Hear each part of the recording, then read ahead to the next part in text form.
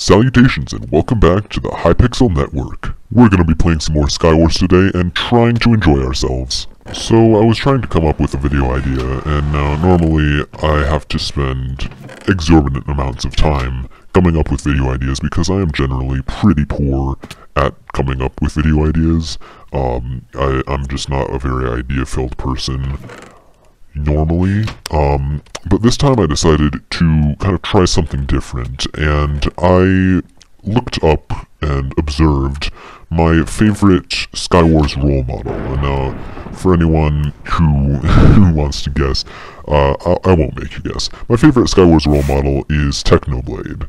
Now, Technoblade is a very skilled player. For anyone who doesn't know who Technoblade is, for anyone who hasn't learned of Technoblade's skill, I'm just gonna get utterly destroyed real quick. Let me stop that. Generally, though, one of the things that I've noticed with Technoblade, and now I imagine that this probably would have changed with the times, considering the skill level of the average Skywars player is it might be lower, but like on average, you are going to face much more difficult opponents in any given Skywars game, even if the average skill level is moderately low. I don't know where this person is.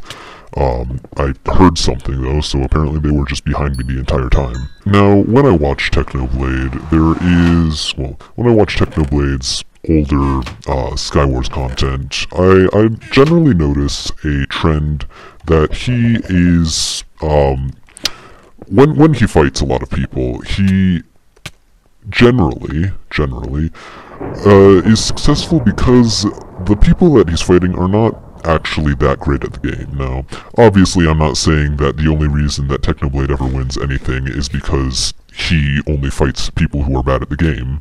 That would be a ridiculous claim, but I am saying that it does contribute pretty heavily to a lot of his past Skywars stuff, right?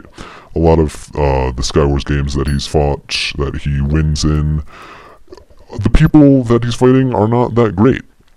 And that got me thinking that potentially, oh shoot, there's a person there. Awesome. Potentially when you are fighting a lot of people who are not great at the game, perhaps you might actually experience Skywars a little bit different from like an average game, right?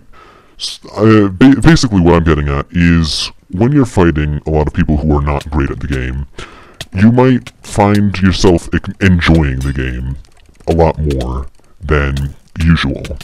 Awesome, the skeleton combo, and I'm gonna die anyways because I have no health. When you're fighting a lot of people who are not great at the game, right, you're gonna see a lot more success, and I postulate that you're going to have a lot more fun in the game, right?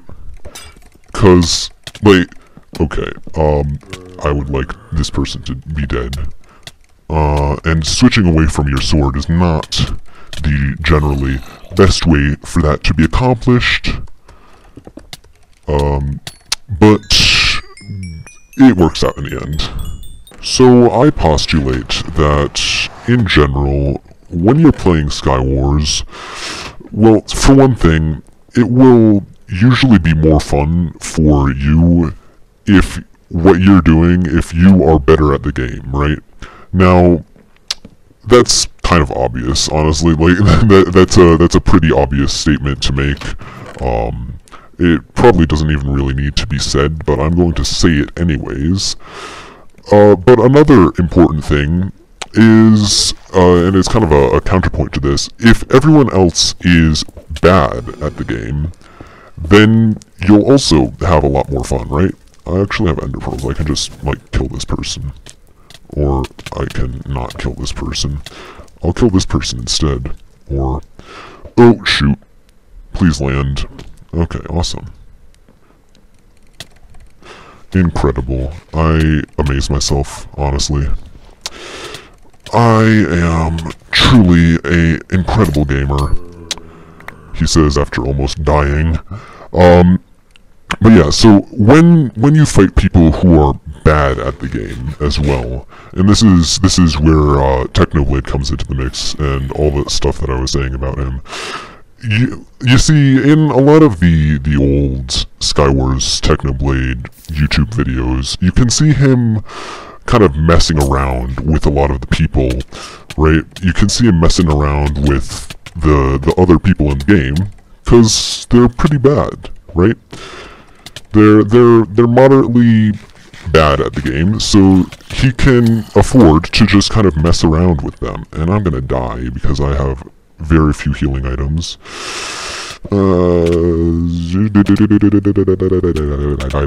Please die, please. Would you consider it? Thank you. So, what I am getting at in general with all of this is that it is normally more fun to fight people who are worse at the game than you are.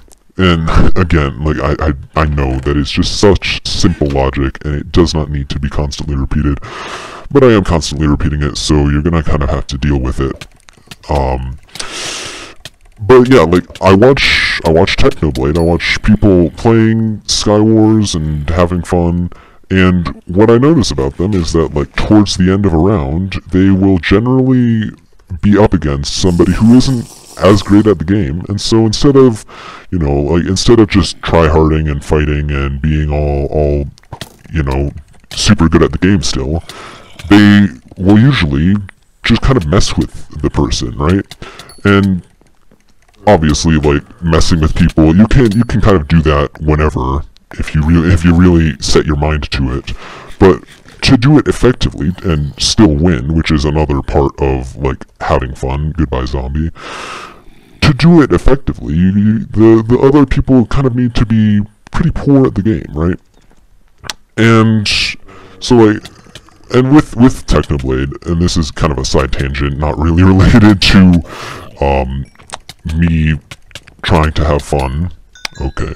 I thought that person might back off and I might be able to demonstrate, but they did not. They just wanted to kill me, and I decided to not let them do that. So I'm gonna go off on a bit of a side tangent here, and so basically, I've been talking about Technoblade a little bit during this episode, and obviously, like, I'm not doing this for, like, clickbait reasons or anything. That would be ridiculous of you to assume that, because I'm not, like, I don't have Technoblade in the YouTube video, thumbnail, title, anything, so I don't know where you got that crazy idea from. But when I've watched Technoblade, and then when I play Skywars, I like to try and emulate Technoblade in a lot of his skills, right?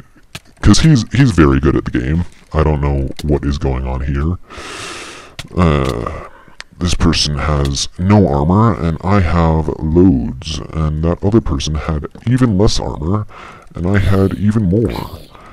But yeah, you see, like, Technoblade fights people, and it is crazy, and he's good, and he just, like, he's continually talking about random stuff while fighting the people, right? And that's what I want to emulate about him, is he completely wrecks people, and he does it while talking about random things like soap or lasagna, right? And that's what I wish I were able to do. I wish I were able to, like, say, hey, I'm talking about this thing, and I'm going to continuously destroy this person who is just lagging and teleporting all over the place while talking about it, right? And you might say, oh, GOJIRACELL, you already do that. Like, every single one of your videos has something similar to that going on. No, not really. The thing is, right now, you might be looking at this video's length, and you're like, oh, 10 minutes-ish, it's a moderate length video. Yeah, I had to record, like, about an hour of footage to get to this point.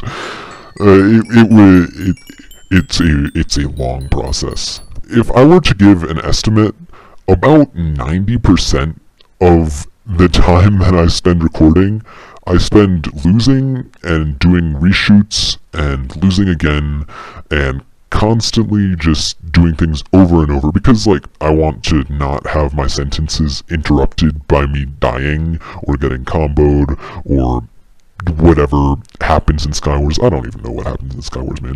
It's ridiculous. But either way, that's gonna be it from me for this episode. I hope you enjoyed, and stay safe. Goodbye.